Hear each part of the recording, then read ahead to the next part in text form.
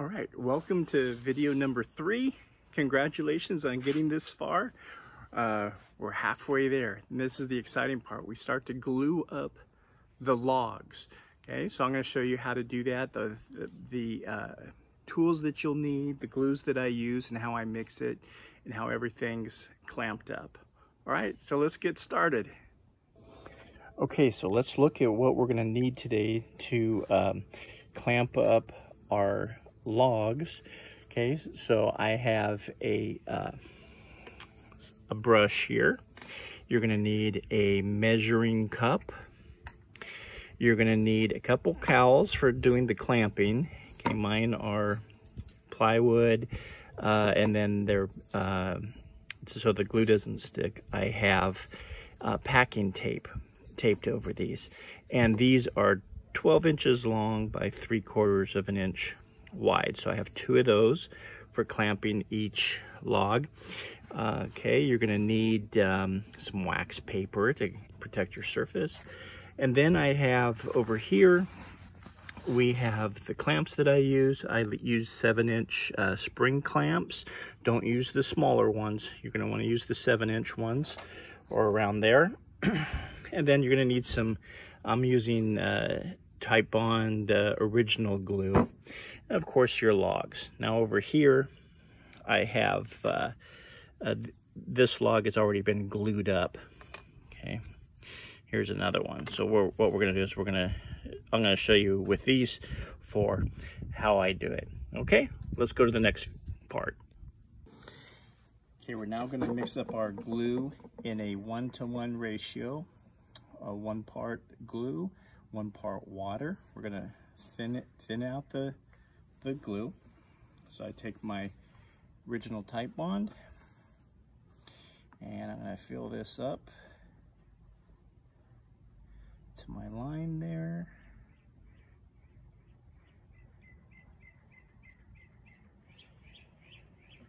There we go. And then with my spray bottle, I know it takes about 8 sprays to balance it out here. So 1, 2, 3, 4, 5, 6, 7, 8. And then we're just gonna mix this up. We want kind of a watery type glue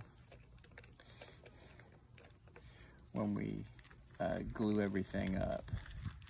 Okay, there we go. Very watery.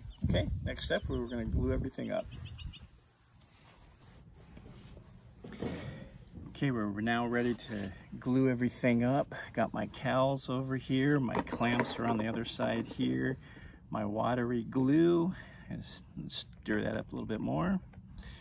Okay, and my 2 logs that I'm going to glue up. Now this is going to go kind of quick here.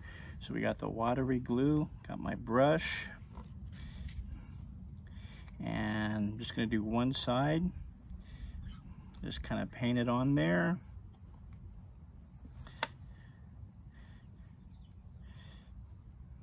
Put the next one on there.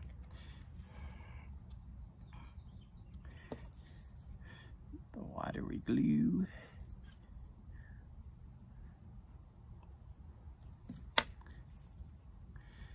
Next one.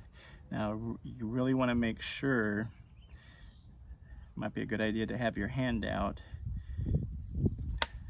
to make sure you put each one of these stacks in order, because if you glue them up and they're not in order, then you're going to have to redo that one. Okay, and that is not fun. All right, so this stack is almost done. This goes by pretty quick. You might wonder why I'm doing the watery glue. Well, it just produces a better glue line, and the wood,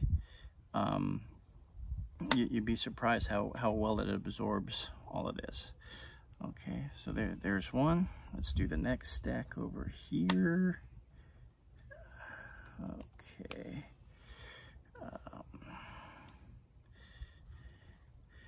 I've just from doing this a bunch of times, I know that how well this this method works with this watery glue. Fingers are getting sticky. Got the black one. Next one's gonna be my red. Paint that on there. Don't worry, when the wood's gonna absorb all this moisture, but as it dries, that swelling will go down. So not to worry about that.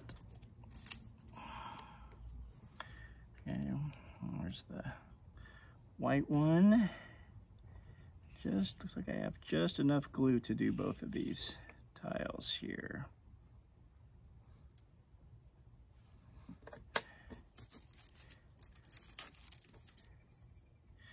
So red.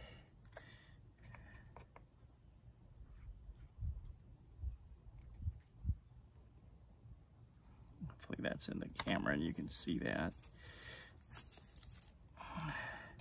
There's black. And then we have one more red one to do. I mean, green. There we go. Just painting that on there. Here's my green one. Very good. All right. So now what I'm going to do, I've got my cowls here. I'm going to put one stack here.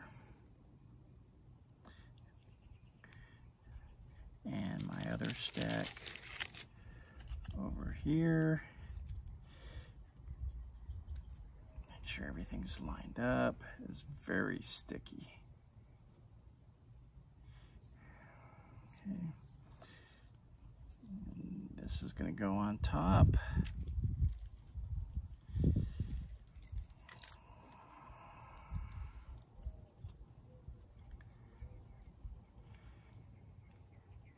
What I'm gonna do is I'm gonna clamp these.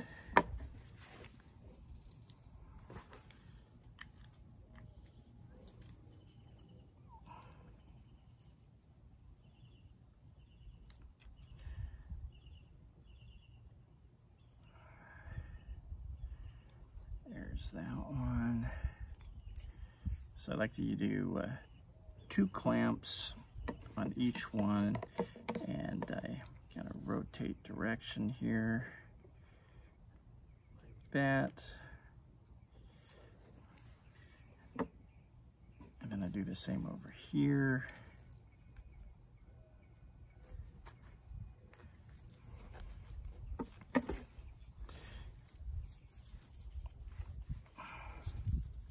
I clamp that one. Okay, there we go. So here's what we got. All right, now we're just gonna wait for this to dry, and then we'll do. I got 2 more left. I'll clamp that one up.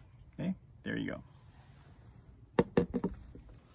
So one of the questions you might have is, why am I using spring clamps versus this type of clamp, a screw clamp? Now the reason why is, with a screw clamp, this type, the pressure can be all over the place. You have no way of knowing how tight you've done it and have it consistently, because if you do it too much, even just a little bit more, that can cause thousandths of an inch, which can multiply in clamping and squishing that log too much, then it won't be even. So what I have found in my experience is that with spring clamps, it's a consistent, even clamping pressure. So my logs, or each stack here, comes out perfectly even. I haven't had any issues with these. So use a spring clamp, whatever brand you like. I like to use the 7-inch ones. The shorter ones aren't gonna work very well, okay? So the big ones, these are 7-inch ones, these work great, all right? Hope that helps. So another question I'm often asked about the tiles, or the stacks that I make here, is, why do I make them so short? Well, the reason for that is, the longer you make them, the greater the chances for it to, when you're clamping it, for it to be wavy. So I like to keep them short. Like I said in the earlier videos, it's only 3 inches long. I find this works great. So, you know, you'll see in upcoming videos, when we cut these off and everything, you'll actually get quite a few logs out of this small stack. Okay, and the way that I create my rosettes, I don't create a big ring and then cut off a bunch of rosettes. I inlay each rosette individually into the soundboard. I'll start with the inner tiles, and then I route around that, and then I put the rings, inlay the rings around that. That's just a method that I really enjoy doing, and I like the control and the accuracy I get out of that. So that is why I make the short rows of, or length of this stack. Okay, hope it works for you, works for me. Okay. All right, there are each one of our rows all glued up. Okay, so next session what we're gonna do is we're gonna cut strips off this, and we're gonna start making our rosette log. Now it really gets exciting. This is when we start to see the design come together. Well, I hope you enjoyed this session. It was a lot of fun, and I hope your work is progressing. And I will see you next time in session number 4.